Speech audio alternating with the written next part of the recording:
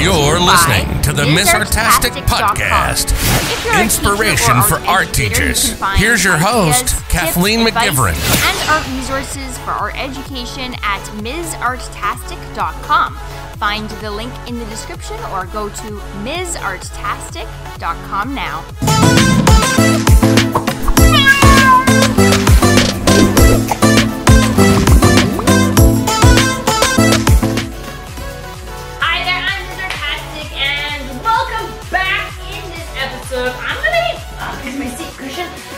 I'm going to be talking about 10 fun and creative ways to teach the elements of art to kids. So here we go. So teaching the elements of art to kids is an essential part of their education. It helps them develop creativity, critical thinking skills, and self-expression. However, simply lecturing about the elements of art can be pretty dry and unengaging for young learners. So it is crucial to incorporate fun and creative activities into the teaching process. In this episode, we're going to be exploring 10 fun and creative ways to teach the elements of art to kids, from drawing exercises to sculpture projects and beyond. Whether you're an art teacher, homeschooling parent, or simply looking for ways to enrich your child's learning, these activities will engage and inspire young artists while teaching them the fundamentals of art. So here we go. The importance of teaching the elements of art to kids. So teaching the elements of art to kids is incredibly important as it helps them develop fundamental skills and understanding related to visual art.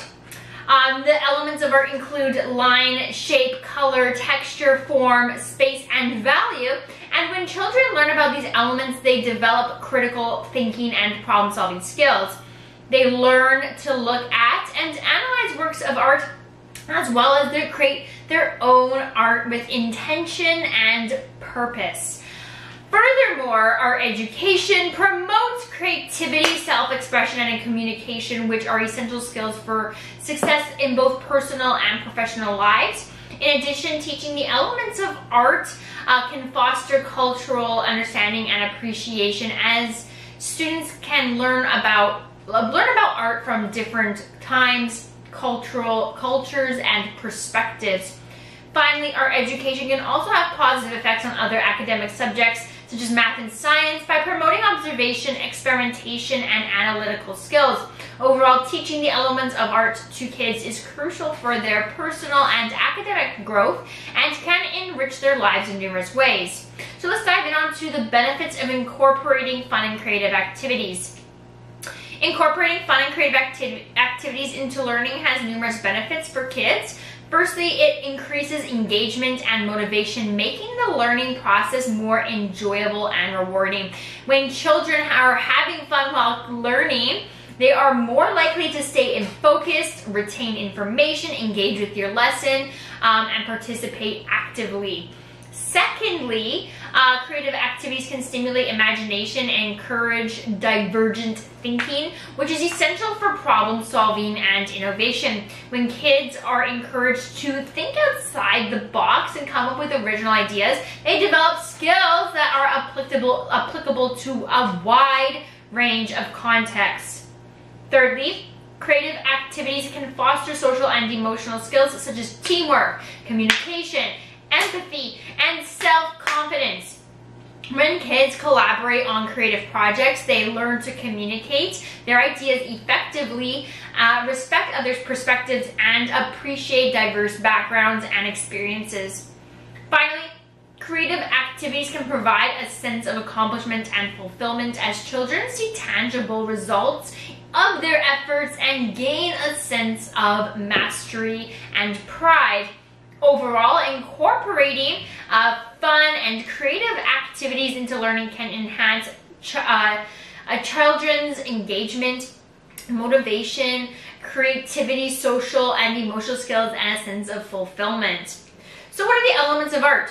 There are traditionally 7 elements of art that are considered the building blocks of visual art, and these elements include line, which is the basic element of art that refers to a continuous mark made on a surface, such as a pencil stroke or a brush stroke. Number 2 is shape, a closed space created by a boundary, such as a square, circle, or triangle. Number 3 is form, 3-dimensional objects that have height, width, and depth, such as sculpture or a building. Number 4 is space, the area around and between and within objects. Space can be positive, so occupied by objects, or negative, which would be the empty space surrounding an object. Number 5 is texture, so the surface quality of an object can be perceived through touch or implied visually. Number 6 is value, the degree of lightness or darkness of a color, often referred to as shading or tonal value. Number 7 is the hue or, skipped over number 7's word, color! Yeah, you're awake now. I know you got distracted, but you're awake now.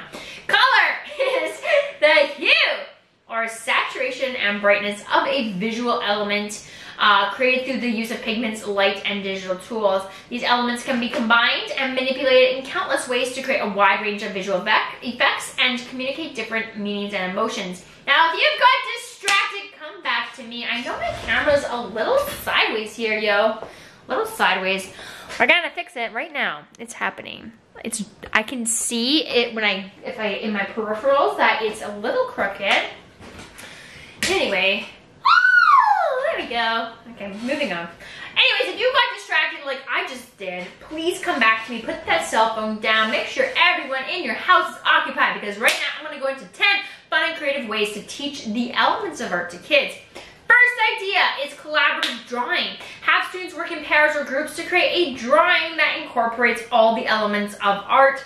Encourage them to experiment with different techniques and materials to create interesting textures and colors. 2 is a nature scavenger hunt. Y'all know I love nature so much. So now, if you don't have nature around you, I replace that with urban environment. Also fascinating, right? Fascinating to look at and get inspiration from. The sensory in either or is awesome, yo. So take the class on a nature walk or urban environment and have them collect items such as leaves or rocks and bring them back into the classroom. Or while you're out, what I used to do is I used to say, kids, grab something to draw on, something to draw with. Go outside with some clipboards and stuff, or whatever, a do-a-tang, sketchbook. Go outside and find something out there in the urban environment, in the schoolyard, there's tons of things and textures in the schoolyard, right? You can zoom in or zoom out on all kinds of different things. And then, yeah, but use those to explore the elements of art, such as shape, color, and texture. Number 3, color mixing. Set up a color mixing station with primary colors of paint and let kids experiment with mixing up secondary colors or even creating their own colors. Then they can make them and name them as though they're like a paint store, right? And then they can just really explore and understand colors in a play-based way. And then have them create a color wheel such as this, but not this crazy. But yeah, anyway, this is a bought color wheel. So, but have them create a color wheel to explore the relationship between colors. Next is body tracing. So have kids lie down on a large piece of paper and trace their body. And have them use different materials and techniques to fill in the different elements of art, such as texture and line. Next is found object sculpture. Have kids collect found objects from around the classroom or home and use them to create a sculpture that explores the elements of art, such as form and space. Next is blind contour drawing. So have kids draw a still-life object without looking at the paper. This exercise helps them focus on the elements of art line and encourages them to really just loosen up, make mistakes, and have fun and just let the process happen. Next is shadow drawings. Number 7. Set up a still-life object and have kids draw the object and its shadow. This exercise helps them explore the elements of our value and how light and shadow can create depth and dimension. Number 8, I know you got just sleepy there. Got you, yo. Graffiti art. Have kids create a graffiti-style artwork that incorporates the elements of art such as color and line. This exercise encourages them to experiment in different materials and techniques and gives them an opportunity to express themselves through art.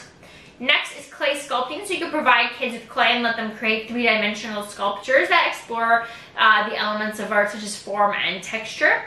Number 10 is digital art. And I highly recommend that if you have some extra money and you got access to technology, grab for your class a few different Wacom tablets. The Intuos is amazing. Totally recommend it. Love it. It's so easy to use and versatile. But introduce kids to digital art tools such as tablets and drawing software. I think there's like a Google Paint version. There's Krita that's free. But there's endless options in this age of tech. But Wacom tablet, whoop! Yeah, that's a cool one. I would definitely check that out. But this exercise allows them to explore the elements in a new way and encourages them to think creatively about how technology can be used in art. Next is how artists use the elements of art. So artists use the elements of art as the building blocks for creating their works. These elements include line and shape, form, texture, space, value, and color. And by understanding them and manipulating those elements, artists can create a wide range of visual effects and really just communicate different meanings and emotion. Line is the most basic element of art and refers to a continuous mark made on a surface. Artists can use line to create different shapes and forms, convey movement and meaning or even emotion, or simply create a sense of texture or pattern. For example, a thin, delicate line can convey a sense of fragility or vulnerability, while a bold and heavy line can create a sense of strength or power. Shape refers to a closed space created by the boundary, such as a square, circle, or triangle. Artists can use shape to create interesting compositions or emphasize certain parts of their work. For example, a circular shape can really draw the viewer's eyes towards the center of the artwork, while a triangular shape can really create a sense of tension or imbalance. Form refers to any three-dimensional object that has a height, width, depth, such as a sculpture or a building. Artists can use form to create realistic or abstract representations of objects or to create interesting textures or patterns. For example, a sculptor might use form to create the illusion of movement or a sense of weight or mass. Space refers to the area around, between, and within objects. Artists can use space to create a sense of depth or to emphasize certain parts of their work. For example, a painter might use the negative space, which is the empty space around the objects, to create a sense of calm or tranquility, while a photographer might use perspective to create the illusion of distance or depth. Texture refers to the surface quality of an object that can be perceived through touch or implied visually. Artists can use texture to create a sense of depth or to create interesting visual effects. For example, a painter might use impasto, which is thickly applied paint, to create a sense of texture, or a sculptor might use different mediums or materials to create interesting tactile experiences for their viewer. Value refers to the degree of lightness or darkness of a color, often referred to as shading or tonal value. Artists can use value to create a sense of depth or to create interesting visual effects. For example, a painter might use chiaroscuro?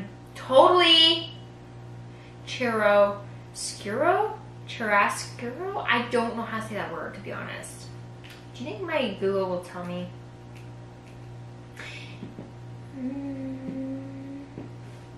Nope. Anyways, the use of light and dark contrast to create the illusion of three-dimensional space, or printmakers might use different levels of ink to create interesting patterns or texture. Color refers to the hue, saturation, or brightness of a visual element created through the use of pigments. Light or digital tools. Artists can use color to create a wide range of emotions and effects, from soothing and calming to bright and energetic.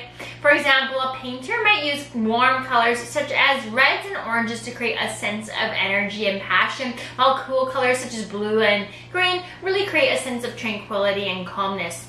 Overall, by understanding and manipulating these elements of art, artists can really create a powerful and compelling artwork which can communicate meaning, emotion, and beauty. So explore the elements of art with themes. So teaching the elements of art through a theme can really be a fun and engaging way to help students understand how these elements come together and work together as a cohesive artwork. So here are some tips on how to teach the elements of art through a theme. So number one is to choose a theme. So start by choosing a theme that can be explored through the different art forms and techniques. For example, you might choose a theme of nature or farm or insects or underwater, and then explore how the elements of art are used in like a landscape or painting, or they create little paper sculptures of animals or do prints of flowers, for example. Number two is to introduce the elements. So before diving into the theme, introduce the elements of art to your students. So use examples and demonstrations and show how each element can be used to create different effects in our artwork. Number three is to explore the theme through different media. So encourage your students to explore the theme through different art forms, mediums, through techniques. For example, they can create a mixed media artwork that combines painting and drawing. They can explore charcoal or soft pastel or a combination of oil pastel, watercolor painting, whatever you want. But it's just a great way to explore the theme of whatever you're working with. If it's nature, you're exploring nature, or if it's space, and you're exploring space, but also with the elements of art and medium. So you're taking all these things, putting them together, and that's really going to increase engagement and depth of learning. Next is to encourage experimentation. So you want to make sure that you really are encouraging your students to experiment with different materials, techniques, and styles. This is going to help them develop their own unique artistic voice and explore the elements of art in a more personal and meaningful way. 6 is to provide feedback and critique. Provide feedback and critique with your students in a nice, calm, inclusive process, positive experience, and make it that way throughout the process, right? Encourage them to reflect on their own work and how the elements of art are used to communicate their ideas and emotion. But by teaching the elements of art through a theme, you can really help your students develop a deeper understanding of how these elements work together to create a really meaningful and cohesive artwork. In addition, encouraging experimentation and providing feedback will help your students to develop their artistic skills and confidence, but also explore the theme in a more personal and meaningful way.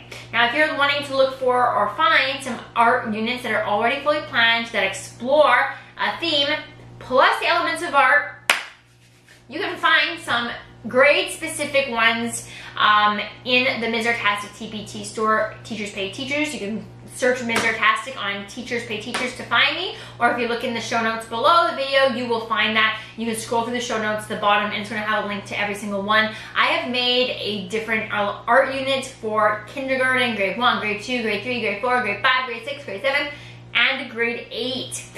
Each one has a different theme. So starting off with animals in kindergarten, then farm in grade 1, insects in grade 2, in grade 3 we explore reptiles, in grade 4 it's underwater, grade 5 it's space, grade 6, this is where it gets a little bit more interesting for the older kids. Grade 6 is weather, yeah. Grade 7 is time, and grade 8 is light and dark, in the different ways to think about that and perceive it. So, conclusion, so teaching the elements of art, again, oh, by the way, those links are in the description below the video, or you can search Ms. Artastic TPT, go to the elements of art section, the link will be on the left side of my store, scroll down to E, it's in alphabetical order. Anyways, teaching elements of art to elementary school children can be a fun and rewarding experience for both the kids and the educator. By using hands-on activities, incorporating technology, and really encouraging experimentation, children can learn how to master the elements of art and create beautiful and meaningful artworks. By incorporating unique ideas such as collaborative art projects, nature, artist trading cards and prints, educators can really keep children engaged and excited about creating artworks. Now remember to always make the teaching of the elements of art fun and inspiring for you're an artist, and you're gonna have so much success in your classroom. Well, my friend, that's it for this episode, and I will see you in the next.